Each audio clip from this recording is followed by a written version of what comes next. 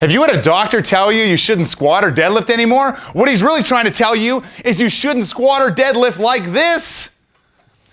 What you're doing is when you go, you're arching the back to initiate it, and at the bottom of the squat, you're tucking under, and you're doing that for hundreds and thousands of reps. And guess what happens? Over time, your disc starts here, and it goes like this. You gotta fix the way you move, man.